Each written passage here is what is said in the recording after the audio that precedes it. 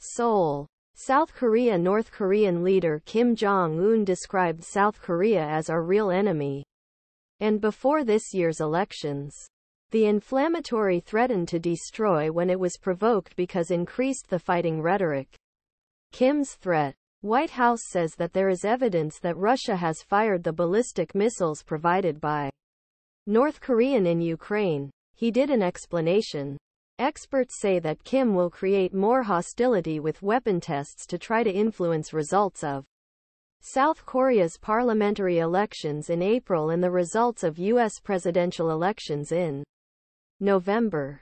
During local ammunition factories tours this week, Kim said that it was time to find South as most hostile to Korea because long-standing conflict movements overthrow social system of North Korea. Korean Central News Agency said on Wednesday, should later support deterrence nuclear war. He said, according KCNA, if South Korea dare to use his military power against North Korea and threaten his sovereignty. Who said, Kim, we will not hesitate destroy all the vehicles and powers we have. Recently, such threats have made such threats in a similar way, and analysts hope that Kim hopes that the South Korean liberals will seek the April elections to seek compromise with North Korea. In 2018-19, he met 3 times as part of high-betting nuclear diplomacy.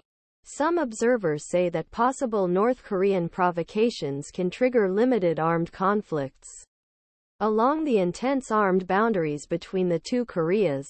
Last Friday, North fired artillery shells near the controversial West Sea border with South Korea and asked South to staging its own ignition exercises in same region.